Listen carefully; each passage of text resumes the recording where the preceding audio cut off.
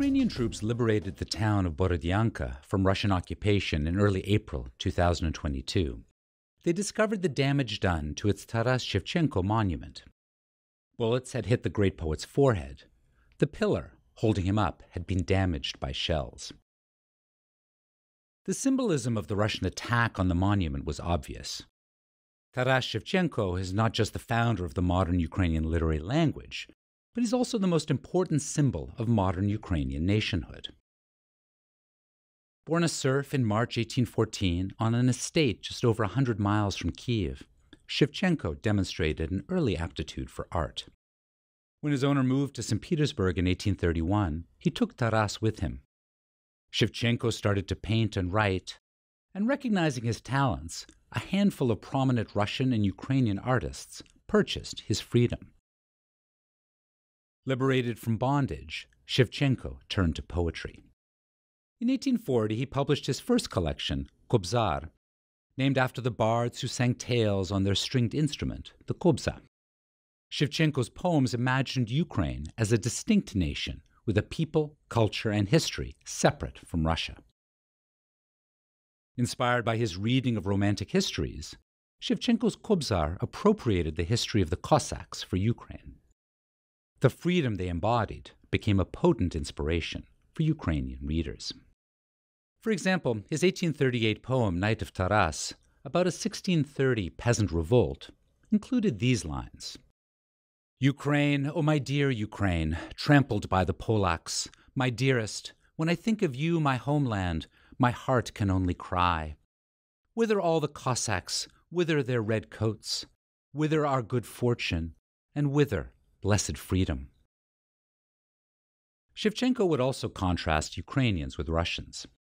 Katerina, one of his most beloved poems, tells the tragic tale of a Ukrainian village girl seduced and then betrayed by a Russian soldier. It warns from the first lines, fall in love, you dark-browed girls, but not with Muscovites, for Muscovites are strangers, they will do you wrong. Kobzar brought Shevchenko acclaim. It also led to trouble. Traveling back to the Ukrainian lands, he lamented the lack of freedom among members of his family and members of his nation. He painted Ukrainian national landscapes and historical sites in an album he titled Picturesque Ukraine. And he also befriended members of a secret society devoted to the right of Slavic peoples, including Ukrainians, to be independent. Arrested in 1847, Tsar Nicholas I exiled the poet to an army post on the steppe frontier. The Tsar also forbade Shevchenko from writing or painting. Freed from his imprisonment only in 1857, Shevchenko remained exiled from his beloved Ukraine. He never returned. He died in St. Petersburg 1 week before Tsar Alexander II announced the emancipation of the serfs in 1861. In the 1845 poem Testament, Shevchenko asked, "When I die, bury me in my own beloved Ukraine." The poem also spoke to the mixing of his personal and political aims.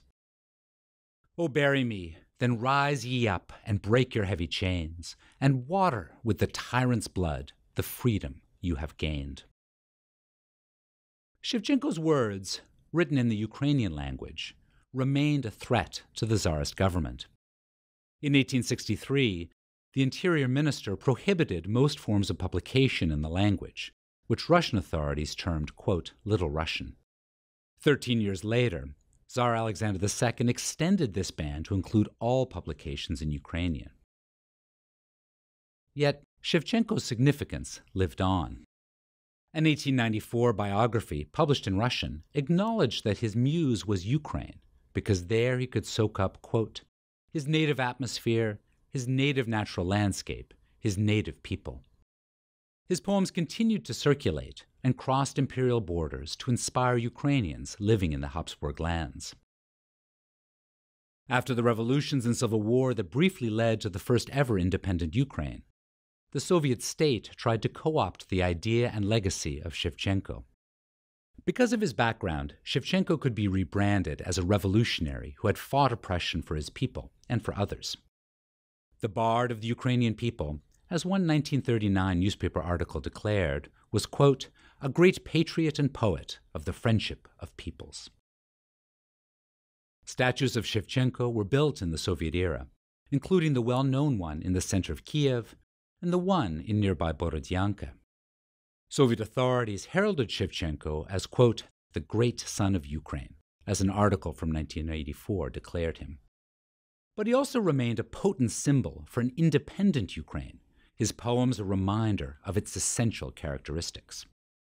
When Ukraine gained independence in 1991, Shevchenko served as its spiritual founding father. Back in Borodyanka this past April, Yaroslav Halubchik, an artist from nearby Kiev, saw the damaged statue and immediately launched an art project. He called it The Healing of Shevchenko. Halubchik wrapped a bandage around the poet's wounds. Former Ukrainian Minister of Culture turned soldier, Yevhen Nishchuk, happened to witness the bandaging and proclaimed, quote, this is really important because we all know that Shevchenko and other Ukrainian poets were always enemies of Russia. I really hope that people will rebuild everything here as it was, but we should keep this as it is now.